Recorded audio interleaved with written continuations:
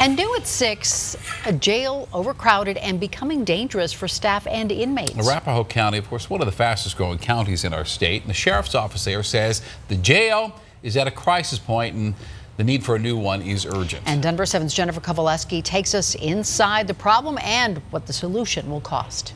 There's some maintenance challenges. Leaking ceilings, corroding pipes, leading to sewer backups, sometimes once or twice a week. Don't just occur once in a while, they occur quite frequently. Welcome to life inside the aging, overcrowded Arapahoe County Jail. We're at a critical point now where something more needs to be done. Built more than 30 years ago. 1986 for 386 inmates. Chief Vince Lyons says it was never meant to handle the nearly 1,200 inmates now housed here. It's bones, if you were. We're not built for the high usage that it's getting. He says the lack of space is also creating a dangerous environment for his staff and inmates. Inmate assaults on deputies are up nearly 120%.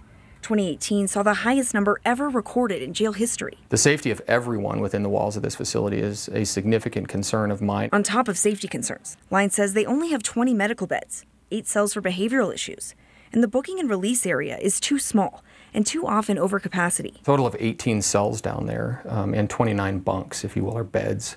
And that area frequently holds 70 to 80 inmates. They're so packed. Lyons says there's no extra room for inmate resources like GED programs and mental health needs. Studies have shown that those who receive more programming while they're in custody commit less crimes when they return to the community. The county is aware of the problem and recently created a committee to help commissioners make decisions about future needs. The solution obviously appears as though a new facility is necessary, and I believe we're at the point now where decisions about that have to be made. But a new jail comes with an estimated $462 million price tag. The biggest question is, if you're going to do it, how do you pay for it? Jennifer Kowaleski, Denver 7.